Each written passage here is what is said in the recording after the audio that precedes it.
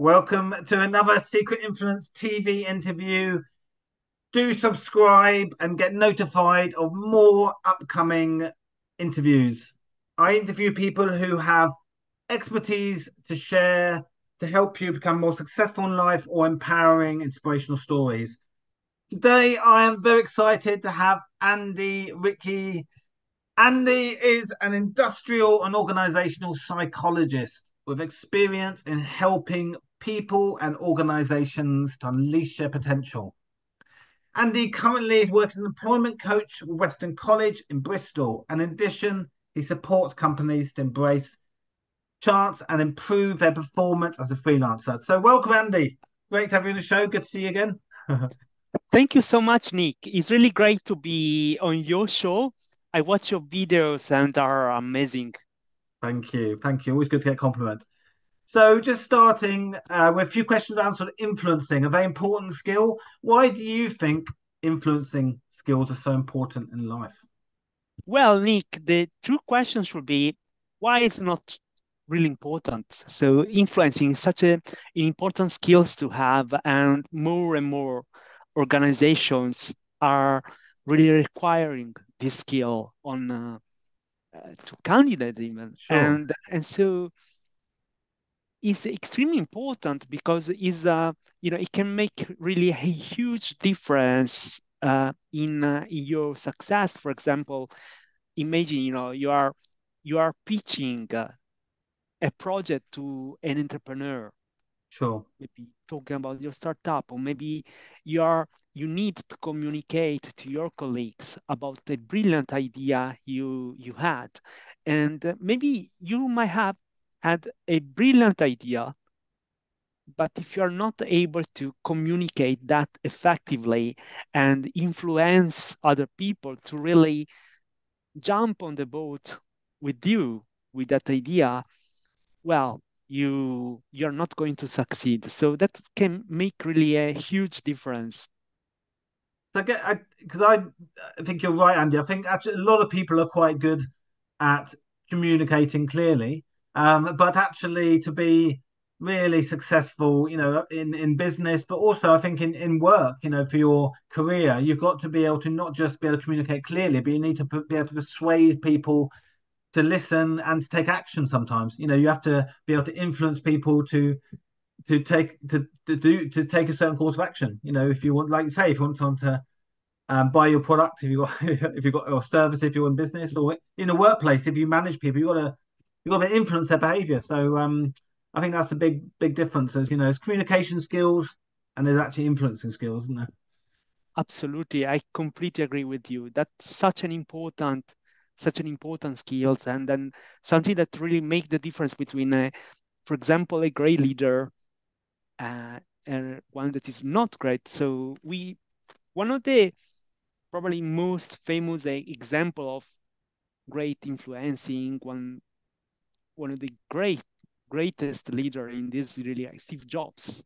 You know, Yes. the if you think about the reality distortion feed, the ability of really convincing everybody about what you are saying, about something is really something quite brilliant, and making really sure that your team believe in you, in your project, in the change you want to promote I think, is yeah, really no, great example. I mean, I think Steve, just yeah, I had Steve Jobs. I mean, he had the sort of the expertise in technology, but he had that passion, didn't he? I mean, that was the thing. He really believed in not just his product, and brand, but he believed in, what it could change the world. He thought that, Apple, the business he worked in, the brand could change the world. He believed in it so strongly, and I think that was what made him such a powerful influencer, powerful person, speaker, wasn't it? I mean, what do you think? That's absolutely. I think you just said something really great. So it was believing it could change the world. And that yeah, really make a difference, because if you want to influence other people to to follow you, to make a great project, to sure. organize a fantastic event, you are to be the first one that believe that can be possible. And I believe that matter really with link very well with the psychological construct I really love, with this self-efficacy. Okay. Tell me It, more about that. it basically is like by American psychologist Bandura, and basically is the belief, your belief that you can actually uh, achieve the goal, the project you want to achieve. And then basically this transmutes in collective self-efficacy. So, Okay. and actually, if you, as a leader, you are able really to make sure that your team believe in that, that is really. Do you think, Andy, that to if you're in a position of leadership, being able to influence people, part of that is getting the people in your team to believe in a believe in that common goal, believe that in the vision, to think, if you can get them on board and believing what in the why, behind decision making, they're more likely to do it. Is that a big part of it? Yes, I think that's really a big part of it. Um, is really a big part, and definitely is not easy. Sure. Uh, is not is not something so straight away. And definitely is important in this sense, that to get everybody involved really in this Sure. vision, to explain, to communicate why that is important. So, but the vision is extremely important. Is really what help us then to set the goals and to achieve great results. Okay. um so I believe it, influencing is such an important skill, and we should all, everyone needs to be better influencing, because in our, if we want to be successful in our career, we need to we need to influence people to get the job, influence the interviewers to get a job. We need to influence our managers to get the promotion. We need to influence in business. If we can't influence our audiences, we won't be able to sell our product and be in business. And even relationships, influencing people positively. Um, is important, so that we can persuade them to go on a date with us. I think influence is such an important skill for everyone. But I just want to ask you a few questions about, influencing can be seen as a positive thing or can be seen so perhaps negatively. What first question is, what did you think of the ethical considerations to using influence to change behavior in either workplace or business? Well, I completely agree with you. So influencing first of all is a tool, and the tool can be used well to do something great, or maybe can be used in a very evil way. Like we have great example of great, great leaders in our history, in really even our recent history, that really made a very unethical use of the influencing power. Sure. But at the same time, yes, you can really realize something great, and we have even great example like Martin Luther King, for example, that really used influencing to make a positive change in the world we live. So I think that there are a few considerations to make also, because even in an organization, if you do this in a bad way, you try to force something, this can become even manipulation. Okay. Okay. Yes. And well, and this I'm not sure is really the best way to influence people, because at the end, if people realize that, and often they realize especially in a job environment, that can have really a boomerang effect. Sure. And it can become a breach of trust. And trust, once is broken, is very difficult to build back. And then good luck in Sure. influencing your employee, the people you work with, your friends. Trust is really important. So I think that there are a few principles that we really need to follow from an ethical perspective. So first of all, we really want to make sure that we stick to authenticity, Okay. Yeah. Great. and we really try to not manipulate people, not just we really have to we have to explain Yeah. clearly what we want to obtain. I like that point about trust because there's that saying, in business, if you want people to buy from you, they need to know you exist, like you, and then trust you. And I think trust is so important because if you want to influence people, positively, obviously, you need them to trust you, and getting across that they can trust you and trust who you are and what you're saying is so important. I think that is key. But if you lose people's trust, it's so much harder to then regain it. It's trust is a key part of influence. I think influencing people, and that's so that's a fantastic point there. Yeah, Absolutely, and probably is the most difficult thing. You really win trust of somebody. That is, it's really challenging. yeah, and of course. Um, Talking about the workplace, because I know this is one of the areas you sort of specialize in. What are some of the sort of practical strategies for using influence effectively in the workplace? So, yeah, at any level. So it could be a, a manager, senior, at a high level, or even, at any level. Yeah, can you walk through some sort of practical strategies? Well, practical strategies. So I believe there are really few strategies. So first of all, as I said, it's really important to communicate clearly. Now, you want to make a change, you want to influence strategy. Why you want to do that? Why that is important? And any very important point, for example, in change management, is really very often create a sense of urgency because Okay, you know whatever change you are trying to achieve, is quite frequent to deal with the change of version. That's quite sure, normal.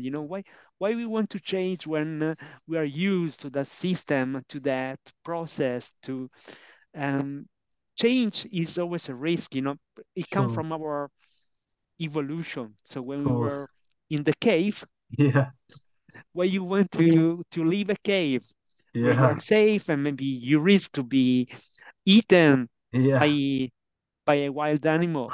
sure, sure. But actually, if you don't take a risk, then you are not able to Mm, improve your situation, to yeah. uh, find a a better food provision, a more safer Mm, cave sure. for your tribe. So, but communicating why you want to embrace change, for example, is extremely important. Mm. I Then, like. So I sorry, can.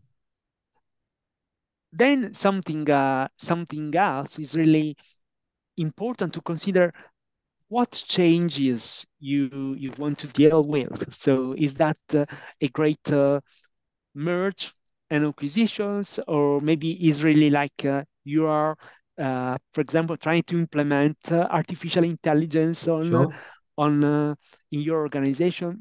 What change you are trying to achieve? So that's quite important. And sure. Yeah, I'll just pick up on one of those points, the urgency. I think that's a good resonates to me as a copywriter.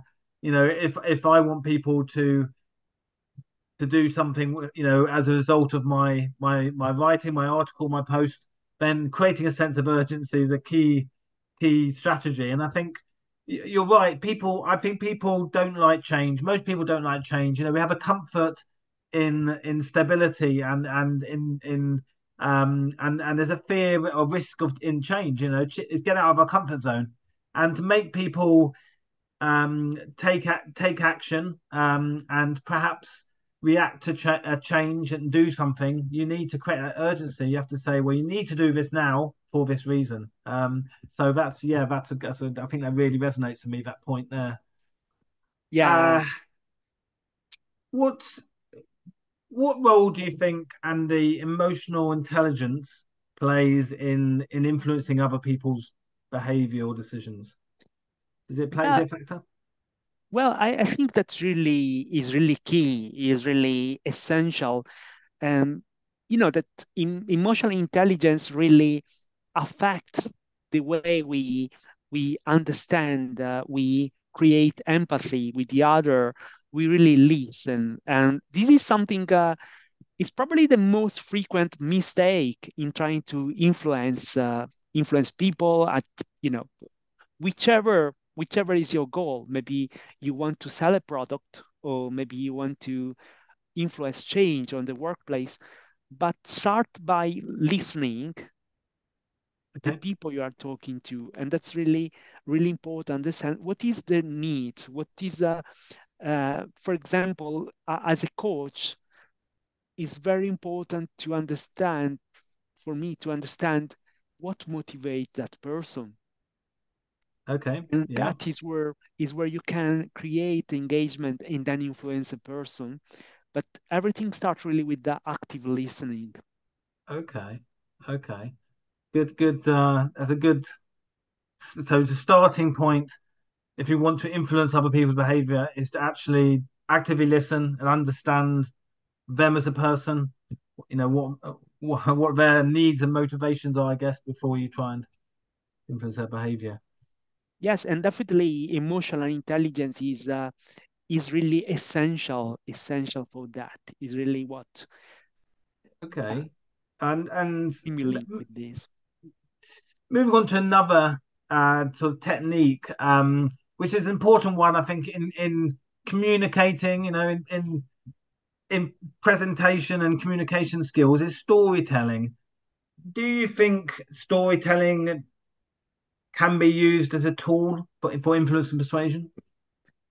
Absolutely. You know that I agree as a fellow Toastmasters. Yeah, we'll talk about it at the end.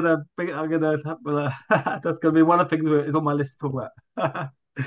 Yeah, absolutely. You know that storytelling is essential. Is really an amazing technique, and as we know, it's not easy. It's not to be a great storyteller. And but actually, if you see even at some great example, the fables we grew up when we were kids, or even the Bible, probably, but like many religious books, probably the most popular books in the world. And they explain you very complex ideas, but they are not using philosophical principles. Sure. They are using stories, very easy to understand from a wide audience, and then really linked with your emotions. Yeah. And and you, by telling an amazing story, you can make sure that the people you are talking to, that, for example, they find you relatable, Sure. and then more easily get actually the message you want to deliver them. Yeah. No. We will reveal the story, the Toastmaster connection at the end, and have a chat about that. But I think storytelling, yeah, is such a powerful way of communicating key messages and getting people to take action. And I think, whether it's speaking on stage, whether it's in a meeting, whether it's written communication, I think people, yeah, I mean, I agree. It's a way of making perhaps sometimes complicated messages complicated in making them relatable because it's I think the story makes an enjoyable format. It's I think that's one thing we enjoy the way a story is told. It brings us in, engages us, but also I think it's a bit more personal, isn't it? If we tell a story, we're relating it in a personal level. So I think we can stand there and give a formal, this is what you need to do why, but if you bring that personal storytelling into it. Absolutely. So the next question on my list, if you are trying to positively influence people in, say, in a workplace, you need them to do something, and inevitably there is always resistance, when you want to. You talked earlier about change management. If you're introducing some change within an organization, change is hard. And if it is, how do you overcome resistance to change when you're trying to influence behavior in the workplace? Well, that's so difficult, and it's really difficult. You are always going to face some resistance to that, but again, it's really important. Communicate clearly and create a sense of urgency, and then something else that I have not still mentioned. Um, I'm really a big fan of nudging and Okay, what's behavioral that? Tell me more about economics. that. And basically, that is um, about nudging people to adopt certain behaviors. For example, eating healthier food Okay, or adopting certain behavior on your workplace by making that behavior easier and maybe even more likable okay, and okay, another behavior. And to give you an example, in a canteen, it could be like putting healthy foods like salads and vegetables at sure. the high of the highs rather than Okay, in a difficult spots. At the same time, you could do even the opposite, and some food chain might put the the less healthy food in a more easy spot. But yeah, this is really, and it's something you can do really even in an organization. So you want really to make easier that behavior, that change you want people to embrace rather than more difficult. Because if people will find that things too difficult, too complicated, will struggle to understand that, will be less likely sure. to adopt that change. It's interesting. Yeah, the point about the canteen, because I guess there's a relationship sometimes between the environment, that people are in, and behavior. So if you want to people to act a certain way, the way you create an environment can have a difference. I think on the point of food, I know that supermarkets classically have always put the treats and the chocolates by the checkout, so the people are shopping last minute will grab Yes. them. And actually, they're now starting to change, I think, and put more fruit, to try and encourage people to grab the fruit when they're going out. But I think that's a big area of actually, yeah, how can we reinforce behavior or influence people by the environment? Whether and the canteen at work is one. I think staff rooms could be another one.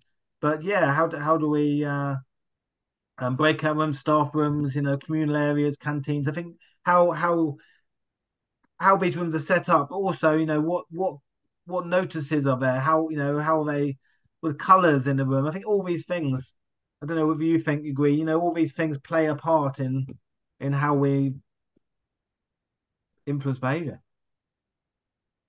Well, I think I think so. I think that really colors can really affect behaviors, and uh, but I don't know a lot about this. So No, because I'm quite fascinated by this, and I read this article about this building company in London.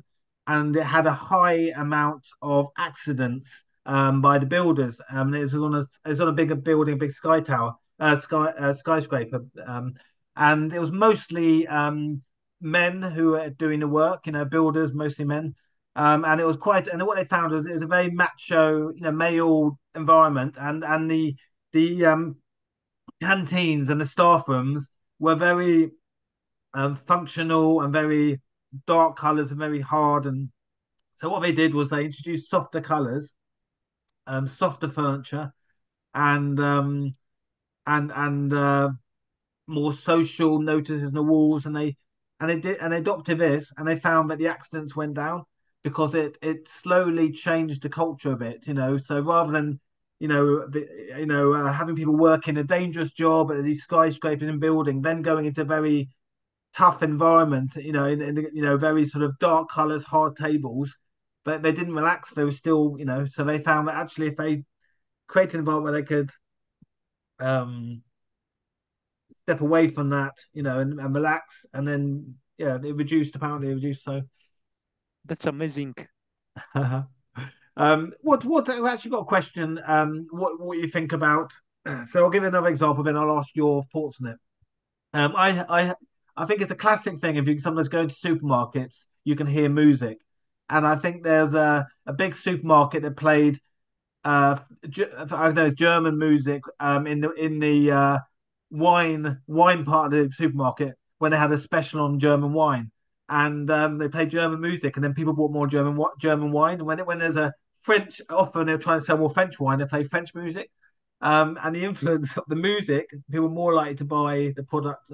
I mean, what do you think about sort of so sort of subliminal, more subtle forms of influence? Do you?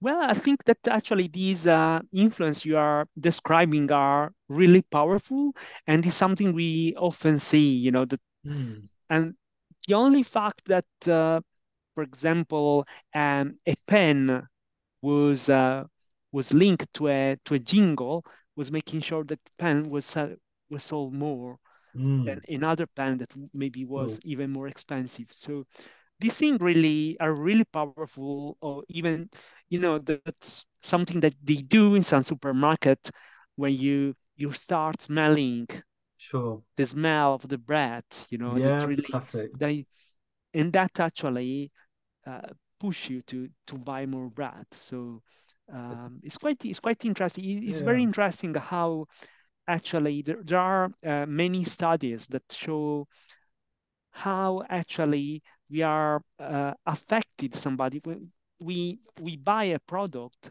not because of a feature of the product itself, something that make it actually more effective, Hmm. like for example, like a washing up liquid. If that washing up liquid is gonna be uh, clean better, well, that's very Yeah. very good to buy. But maybe you're buying that because it smell better, or because it make uh, beautiful bubbles. That Sure. actually is not necessarily something that affect the quality of the Hmm. product, but definitely it affect our will to buy that. I think that's a good example that I think we forget you know, in decision making and behavior, we forget how actually emotion plays such a big thing. And again, I've read or I heard this that most of our decisions we base on emotion, but then most of our buying decisions we base on emotion and we justify on logic.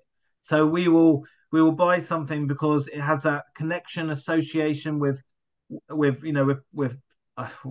pleasure or enjoyment, and it could be something like you say, the smell of something, or the or relates to an advert, or we've something that gives us, we look at it, we see it, we think of it had a how we'll feel when we buy his product. And then but it's actually whether it's the best product, probably, is it the best product with benefits, with its cost, with what it does? Often it isn't, but we'll justify it later. We'll justify the cost, we'll justify whether we need it. But when we buy it, like you said, it's often those associations of, and smell is a big Yeah, one, isn't it? absolutely. That what you are saying is something very interesting, and actually emotions have such an important impact on our decisions. Mm. And actually, is it's been proven that is that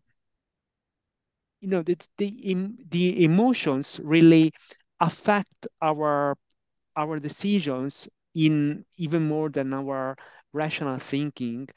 And also because when we look at the product in a fraction of seconds, that immediately there is an emotion, a perception of the product that come say to our brain, to our ancient part of our brain, the Sure. amygdala. And uh, and then actually they only in a second time we are able to think Mm. about the decision, think what we want really to buy this amazing smartphone with this Sure. beautiful design. We really need that. But what happened is that our emotions already got there, and Sure. basically they already unbalance our judgment. Yeah, of course.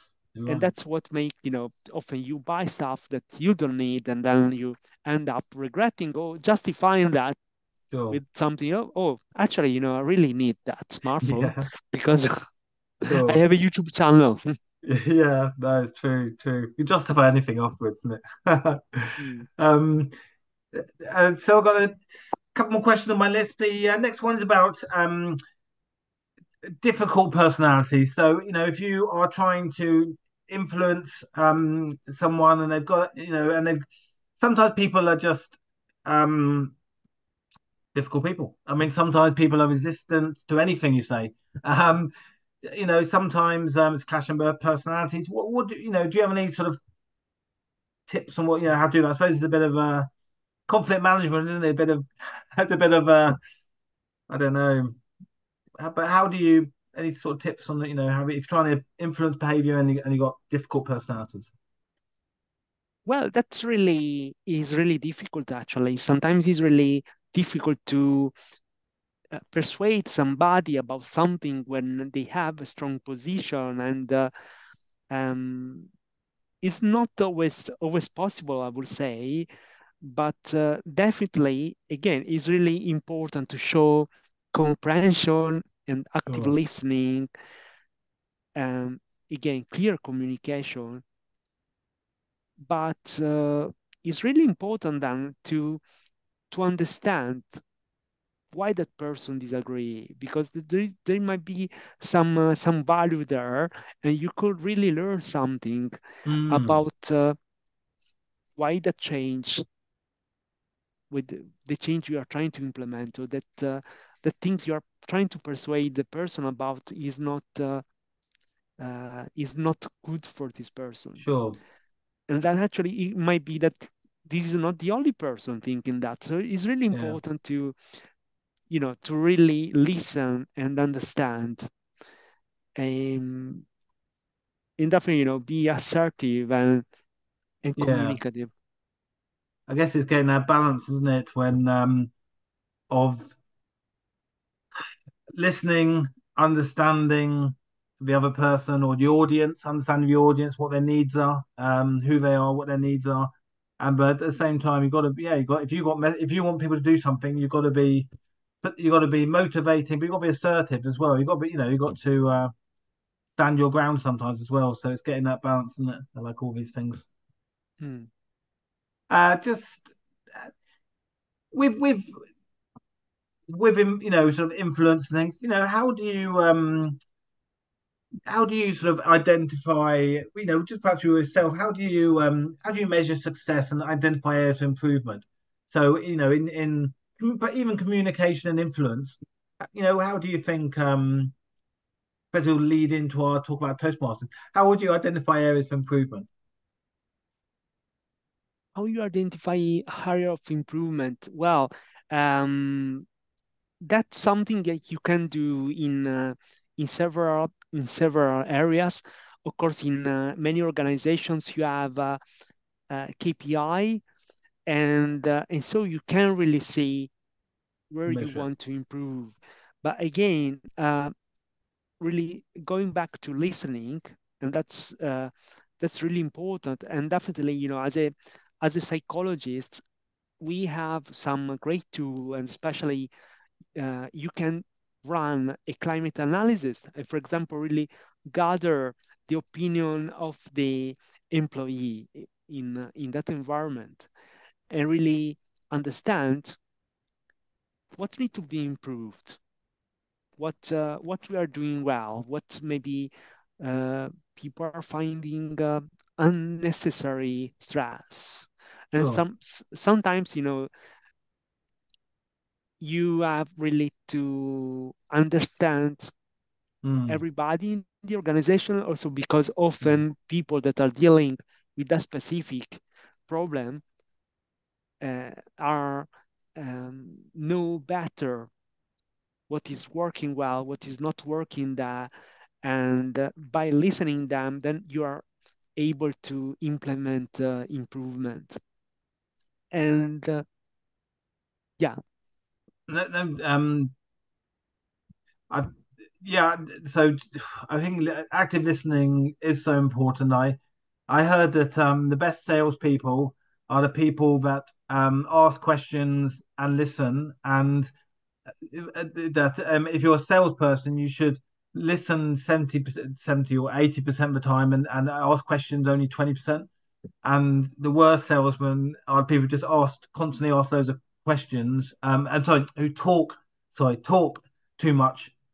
Because actually, yeah, if you want to influence someone, if you want to sell to someone, if you want, you have to you have to ask questions, take an interest, and listen, and that's the way to do it. So I think you said it a few times, but I think your active listening it seems a key point, isn't yes, probably is the great takeaway of this it? of this video.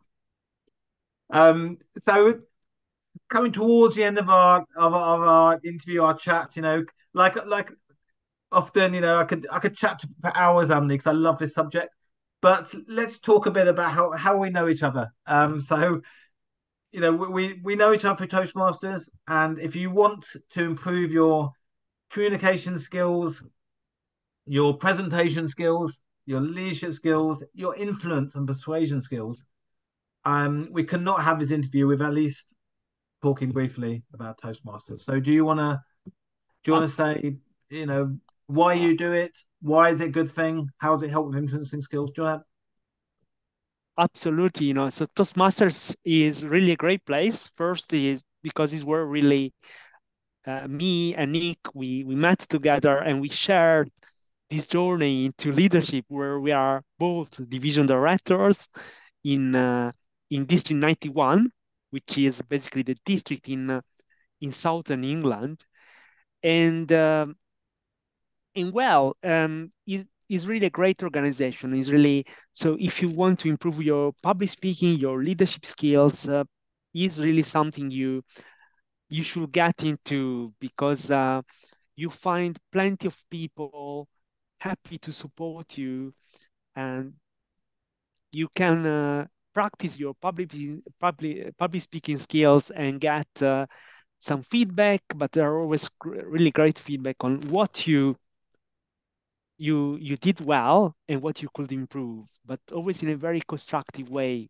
So really great, and there's plenty of opportunity to develop yourself to really Yeah, no, grow.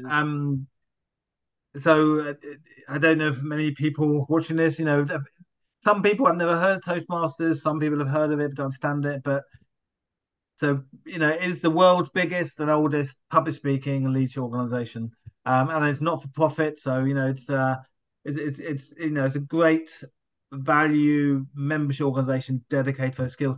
What I want to ask you is, so Andy, so for me, yes, transform me from perhaps a very quiet, introverted person over the last 10 years to a lot more confident speaker. And I like the fact that it's learning by doing. You practice, and it is such a I'm never every club I've been to, it's always an encouraging, supportive environment. That is such an appeal there that you're going to have support and encouragement, and you get an opportunity to practice and practice. With you, Andy. So obviously, in your work, you work in communications and influence. But how obviously it is very challenging, these roles, the leadership role we do. But how has it helped you specifically? And what how has Toastmasters is it doing the leadership roles? Is it the fact that you touched on it? Is it the fact you get your feedback? What's share a bit about how it's helped you? Well, Toastmasters is really helping me in so many ways. So first of all, it really helped me to build my self-confidence, and which is something extremely important. But then you in Toastmaster you get the opportunity to practice such a big range of people, and really it taught me, for example, how to not only how to better communicate with people. That is something I'm really learning every single time I walk into a Toastmaster club, but also really how to engage with people, which is something really extremely important, for example, in my job as an employment coach. Sure. um, and of course, like there are many roles where you have to really keep engaged with people, really motivate people to achieve the educational goals. And yeah, so and Toastmaster is really, really amazing for that. It really great And I, lesson I learned. I guess just to sort of bring in a few things you mentioned earlier about, you mentioned about active listening, clear communication, understanding the other people's needs, motivating, assertiveness, influence, all these things that you've mentioned throughout our chat, um, are all things that you learn in Toastmasters. I think if you do Toastmasters, it's not just giving a speech. It is actually learning how to actively listen to people. It is how to motivate people, inspire people, how to persuade them to do something. How to um all these tell stories. Another one, storytelling, such a powerful way of communicating, such a powerful way of motivating, inspiring others, and that's something that is it's a key thing we learn in Toastmasters. Um, So we're coming towards the end of our time here. Andy, if people want to reach out, are you happy, and they want to, they want to speak, want to contact you, can they reach you on LinkedIn? Oh, yes, absolutely. So I'm on LinkedIn, so that is probably is the best way they can connect. If you want to connect with me, please do that. I'm really happy to do so. And Fantastic. Um, so yes, do subscribe to the channel Signalist TV, get notifications. We've got lots of people lined up with exciting, inspirational stories to blow you away. Some fantastic tips and expertise to help you become more successful in your business, in your life, in your work. So that is it. Fantastic. Andy, the industrial and organizational psychologist, the employment coach, and also the division director of Toastmasters. Thanks, Andy. Great to chat to you as thank you always, so and we'll speak thank you so soon. much, Nick. Always Okay, great to see you. thanks.